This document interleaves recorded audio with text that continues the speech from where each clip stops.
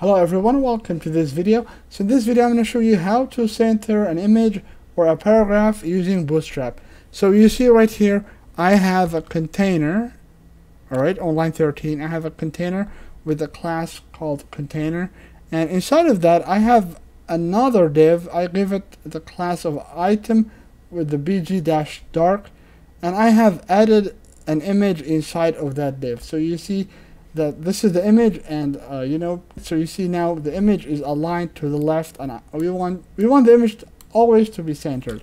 So we are going to our image, and here we have the alt, the empty alt. Right after the empty alt we are going to use class.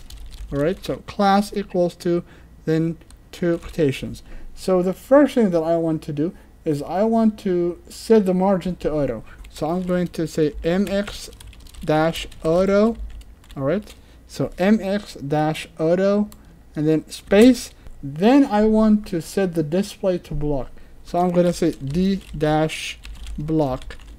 And as I add these two class names, you'll notice that our image is centered. And to center a text, all you have to do is you have to basically add a paragraph.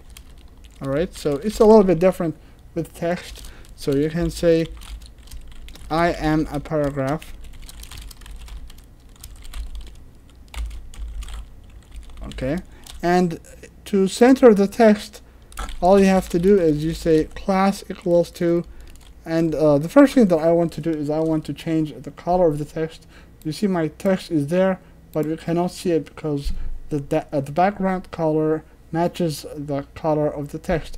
So we will have to change the class to text-white, because we want the text to be white, and I want the text to be centered just like the image. So to do that we add text-center,